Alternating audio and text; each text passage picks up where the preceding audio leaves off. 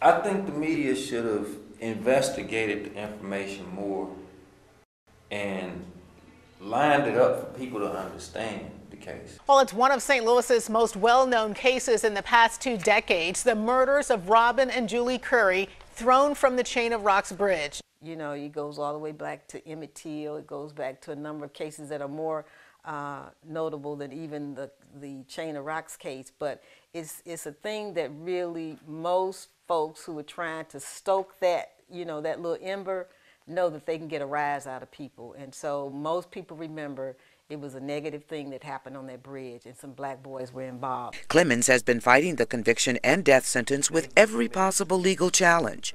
In 2002, a federal district court ruled in Clemens' favor. He claims the state court violated his constitutional rights. There's nothing in the record that I killed anybody, and there's nothing in the record that I knew anything about a murder. And for that reason, the federal court said I should either get a new trial or at the very least be taken on death row. But he's still there. The decision was reversed, putting Clemens back on track for execution. I think they feel like I've been given enough consideration. And so that piece alone I've heard many, many times. Even in Reggie's case, well, he had his day in court.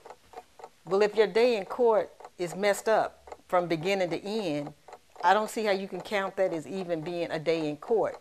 That is a charade, and that if somebody really wants to stop the process, they have to intervene and said there was not justice in that trial.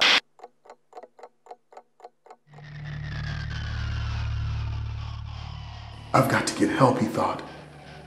And he glanced behind him with a shudder at the steep bank and the rushing water beyond. I've got to get them some help fast.